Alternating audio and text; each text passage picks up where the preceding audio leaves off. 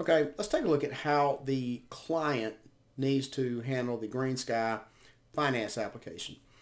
Um, what we want to do is in your client portal, you're going to see the finance button. And GreenSky is funny about a few things, not this whole application, but there is a handful of things that you need to fill out.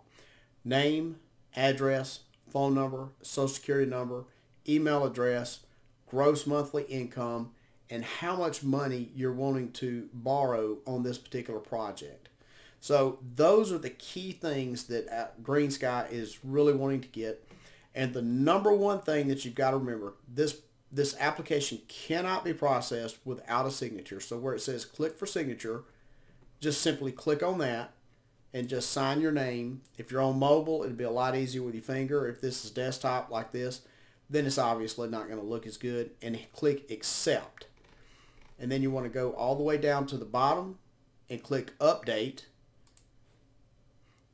And have we done this for real, this financing button would be green at that point, and your field representative could contact the office and get that application sent in to GreenSky for approval.